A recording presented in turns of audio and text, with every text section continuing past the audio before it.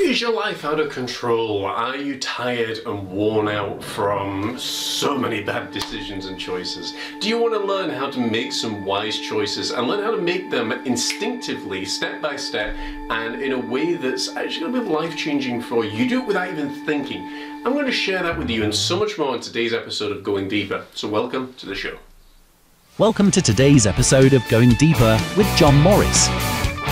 Join the show that tackles the topics that many around the world struggle with on a day-to-day basis. From mental and physical health to emotional and spiritual well-being. But that's not all. John also shares his teaching on more focused topics, such as anxiety, self-image, gaining employment, the importance of educating oneself, developing a deeper spiritual connection, mental and physical well-being, and so much more. Want to be the best you can be? You're in the right place. And now please welcome Mind, Body and Soul's very own John Morris. Well, hey folks, and welcome to another exciting episode of Going Deeper. I am your host, John Morris, and welcome to the show that's designed to get you from where you are to where you want to be, simply, effectively, and hopefully in a way that you enjoy as well. As always, don't forget that I never share a topic or a subject that I have not personally had experience in myself. And with that in mind, don't forget to like, share, and subscribe. Tell a friend, because it could be the very thing that helps them in their time of struggle. So now we've got that out of the way, let's talk about making wise choices, shall we? It used to be that people would actually go to school and college and universities around the world to learn how to think, to learn how to develop their mind, to how to make wise choices. This seems to be something now that's whittling out, and people seem to be more reactionary and less conscious of what's going on. We did a survey actually recently that the amount of people that just seem to go from A to B to B to C to C to D without giving it any thought at all, which means that they're basically just reacting to everything, almost like a programmed robot, as opposed to making a conscious decision, a conscious choice of everything that's going along. Now this is something, it's really fascinating when you look at this from a psychological point of view. I love it, and it's really, really important, but that's a topic for another time. So, making wise choices. We covered this a little bit in last week's episode when we're talking about setting boundaries and making sure of staying away from vampires, energy vampires, and soul suckers. But for yourself, I want you to explore a little bit in terms of you. This is sort of part two, I suppose, of last week's show. You know, are you making wise choices? Are you, for example, okay, before we begin, again, let's set a definition. What does it mean to make a wise choice? A wise choice, by my definition, is a decision and a choice that's conscious that you make that's going to help you get from where you are to where you want to be. That's by my definition. You may have your own, that's fine. But by my definition, a wise choice is something that's going to help you get from where you are to where you want to be. Now, that could be in business, that could be in your relationships, that could be in a goal that you've got, it could be with your finances, it could be with your children, it could be with your passions, it could be with your hobbies, it could be writing a book, whatever it might be. If you are making decisions, for example, that are against what you want to do, then that isn't making a wise choice. If you, for example, I'm just going to pick of someone, you know, if you are someone that wants to be faithful and monogamous in your relationships, and you want to go off sleeping with 15 or 16 other people in a week, then that isn't a wise choice. If you are someone of high standing, for example, and you're trying to build a career for yourself, then doing the same is not something I would recommend. And we've seen presidents do this, obviously, before, where they have made those decisions and said, yep, I'm standing for this and I'm standing for that, and then they went and did completely the opposite of what they had verbally said. I'd rather someone come out and say, you know, well, I'm standing for this and I'm standing for that, and actually go ahead and do it. You know, at least then, you know, you'd have a president, a prime minister that told you what they were going to do, rightly or wrongly, and at least you could believe them, because at least they backed it up, they've said what they're going to do, even if it was a small thing. Anyway, I digress. So making a wise choice means having an awareness in yourself of what's going to take you from where you are to where you want to be. And it's really important to do that. So, if it's really, really important, why do more people seem not to make wise choices? Why have we got an all-time record low of people who are making decisions that are going to benefit them? Essentially, they're doing things that don't that don't have any merit. They're doing things that aren't leading them from where they are to where they want to be. Why is this? Again, it goes back to what I was saying before, that people are reactionary. A lot of the time, if you've heard the last couple of shows, we've talked about this, people would almost rather die or do anything other than think their way out of a problem or a situation, or think to create. Now, think to create means, as a, from an artistic point of view, it literally means visualizing in here what I want to see out here, out in the world, out in the real world. This is where it all begins. So when you start thinking to create, you can start to say, okay, how can I make wise decisions? So for example, I'm writing books at the moment. I've got 3 books that I'm working on at the moment. One self-help, one my first work of fiction, and one is actually how to build a successful art business. The book, I've finally gotten around to writing it. So I'm writing all these things. My wise choice is then to sit down and say, okay, I need to make a list of all of these things that I have in my mind, floating around in my mind. You've 60,000 thoughts every single day, and you can pull from any single one of them, okay? So in any given day, I will work on several different things. It could be a painting, it could be a life coaching session, it could be books, it could be, whatever it might be. And I'm making those wise decisions to take me from where I am to where I want to be. I want to help artists to build a successful art business. Why? Because I have done it. And I still do it to this day. And it's not a step-by-step, oh, I figured out the mystery secret. It's, I know how to build a business. I know how to engage with people. I know how to build relationships with people. I know how to network. I know how to talk. I know how to, get into those various income streams. I know how to create multiple products. I did this over a 20-year period, so that's what I wanted to do. So then, okay, so my wise decision was, okay, I need to sit down and I need to plan in time when I'm going to write this book. And I do the same with the other things, and I do the same with painting, I do the same with coaching, I do the same with anything else. I make a plan, and that is the step 1, is that you have to make a plan of what it is that you want to do. You've got to make a plan of that wise choice. And then in your plan, you need to figure out when it is that you're going to do it. So there's step 2. So step 1 is to make a plan. Step 2 is to figure out when you're going to do it. So giving yourself a deadline.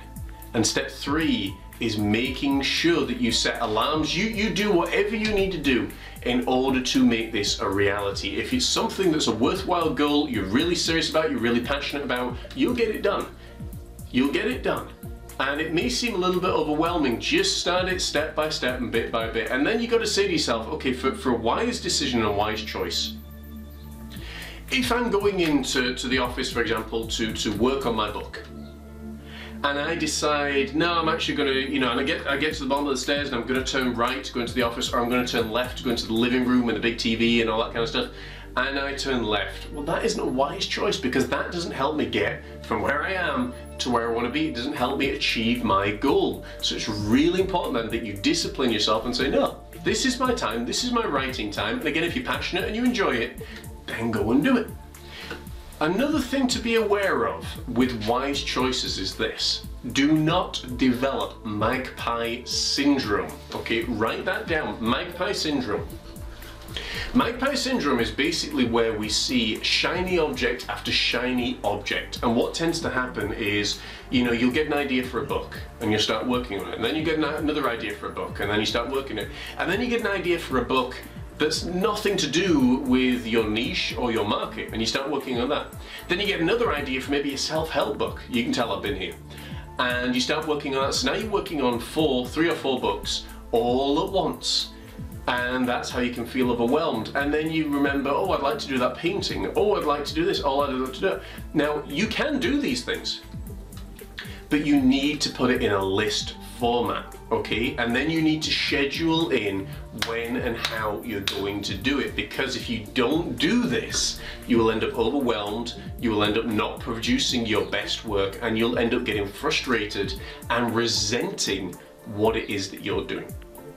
I know, I've been there. The amount of times that I've sat there in front of a computer and I'm like, oh my gosh, I actually speak my books into being. So for example, if someone said to me, you know, okay, you're writing this book now, how to build a successful art business, how are you doing it? I have my phone, and I have an app that is a voice to text app. And I literally sit there and I narrate everything. Because sometimes, you know, my brain doesn't work the same way as everybody else's, and you know, typing sometimes might be fine, but I'm verbally. So I read with my ears through audiobooks, and I think with my mouth. You know, like I say, it's kind of backwards. But I've got ideas for books here, there, and everywhere. But I list them out, and then I will get to them at a specific point in time, rather than trying to do it all at once. So, to wrap up today's show, hopefully this has really helped you to make wise choices and decisions. You've got to figure out, is the decision and the choice that you're about to take helping you get from where you are to where you want to be? If it is, great. If it isn't, change it. Second, you gotta develop a plan. You gotta make a list, okay, of all these ideas. You got 60,000 in a day. You're gonna find ideas, maybe 25 of them that you'd be like, wow, this is amazing, this is awesome. List them out, because it'll stop you from getting overwhelmed. And thirdly, schedule in the time when you are going to write, when you are going to do whatever that activity might be. It might be paint, it might be speak, it might be play music, whatever it might be. And when you do these things, again, it's the least of disciplines. When you capture the least of disciplines and you build upon them, it starts building in all your other areas of life as well. And it doesn't matter what it is. Sometimes, I actually, the other day, I don't know if we caught this on video, but I managed to get 25 things done off my to-do list in a single day. And some of those were really big, like being in the gym, doing a virtual conference, coaching, doing our teen life coaching, gosh, painting. There was lots of painting the door, actually, at one point. You know, there was a lot of things that were there, and we managed to take off all 25. I felt great. I felt really tired the day after, but I felt really great, and it built up my momentum, and it'll do the same for you. So I hope that really helps you guys. If it does, let me know in the comments section below. As always, if you're interested in coaching, get in touch with us at patreon.com/mind, body and soul. You can get in touch with us at battlesweallface.com as well to check out Katie's self-help blog, to check out my books, to check out all of our products and courses and things that you're gonna love, that are designed specifically to help you get from where you are to where you want to be. And if there's anything I can do to help, just drop me a message. Don't forget, as always, to like, share and subscribe. Tell your friends, because it could be the very thing that they need to hear in the time of their struggle. And aside from that, have a phenomenal week, guys. Take care. God bless. I'll see you same time, same place next week for Going Deeper. Take care. Do you, your son or daughter, struggle with direction, clarity and purpose? Maybe you struggle with anxiety, maybe you struggle with self-esteem or confidence issues. Maybe you've got great ideas, but you've no idea how to get from where you are to where you want to be. Don't worry, you're not alone. People around the world struggle with these issues. Hi there, I'm John Morris. I'm the coach to the creative mind, and I'm also a psychologist in training. For the last 2 decades, I've worked with people from all walks of life and all over the world, all with a wide variety of issues. I've worked with people from youth groups to adult education to people dealing with day-to-day living issues. And each one of them has an amazing story to tell, and we've helped them get clear as to where they are and clear as to where they want to be. And I want to help you too. Unlike a lot of life coaches and therapists that like to drag things on and leave you dangling on the carrot, I want to make sure that each and every single time that we meet and have a life coaching session together, that you never ever leave saying, man, that was a waste of time, or I didn't get the value that I desired. I am committed to making sure that each and every single time we meet, you are one step closer by the time we finish to a goal that you have in mind. So why should you work with me? Well, let me tell you, as I said, I'm committed to making sure that I provide value, that I provide something that's step by step and easy to follow. I'm also a fantastic listener. I've been blessed with the gift of listening, and I love to listen to people, their stories, their dreams, their desires, because there's nothing more energetic and passionate to me than when a client gets their first desire, or they get that goal, or they hit that big target, or whatever it might be. And also, as a trifecta, I'm committed to you, to helping you take action. So whether or not it be deciding on the university you want to go to, deciding on the course that you want to be at, helping you get excited and passionate about your work environment, whatever it might be, I am committed to helping that happen. I'm also committed, if you need to shed some pounds, if you need to gain some muscle mass, if you need to, I don't know, develop your self-esteem, I'm committed to helping you take action and following a step-by-step plan of action that we can put together. But now, folks, I want to tell you about the early bird special offer that we are launching right now. It is for 10 people and 10 people alone. That's right, if you are interested in having life coaching sessions with me one-on-one, 10 people have the opportunity to do that, and we're looking to help these people change their lives completely. We take ages 14 and upwards, so if you're interested in learning how to get from where you are to where you want to be, to really develop that passion, to live a life that you enjoy as opposed to a life that you wake up and think, you know, how to develop and change your mindset from maybe a negative one to a positive one, understanding what fuels your mindset and understanding what creates the kind of life that you want to live, then get in touch with me today. I would love to hear from you. As I say, this is open only for 10 people, and once it's done, it's done. So click that box below, get in touch, let's have a conversation backwards and forwards and see if we're a fit for each other, and I look forward to working with you. Have an amazing day, folks. Take care, God bless, and I will see you soon.